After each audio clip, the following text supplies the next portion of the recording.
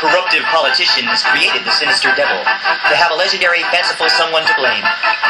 when they are too sluggish to respond to crises, while too slow-witted to plan for the long term at times of thickened economic and social imbalance. The politicians put the devil in their campaigns, attacking opponents like a hypodermic needle for sleeping with another three-green whore, when all politicians are owned by the same interest groups, like robots with no difference between them. Their rascally speeches are highly irrelevant,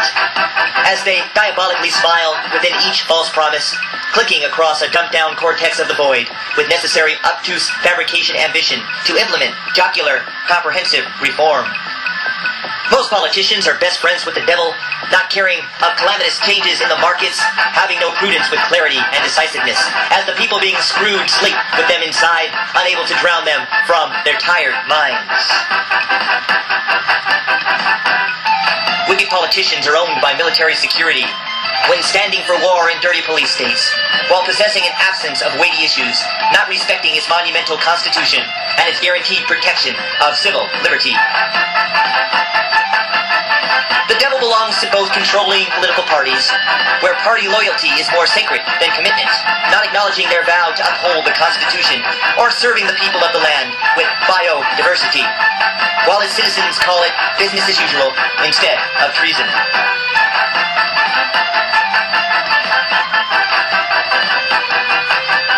The Prince of Darkness politicians dominate the body politic, like an out-of-date fraternity of special handshakes, placing importance on their party over the interest of nation, patently in violation of their governmental service oath, committing a crime that should have legal consequences. Most politicians have moral decay, like a persuasive devil, reaching at the lowest end of politics for manipulation, with policies dinosaur-like filled with self-interest, all of which are paid by wicked corporate interests, taking the respect out of their own country.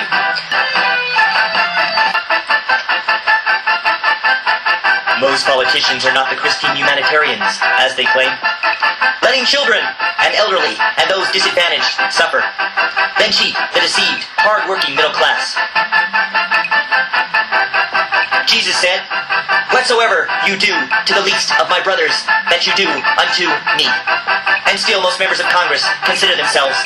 Christian.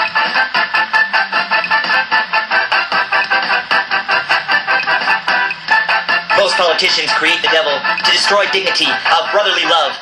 while ruining members of each party who are good men and women, with a strong crusade to improve the declining country,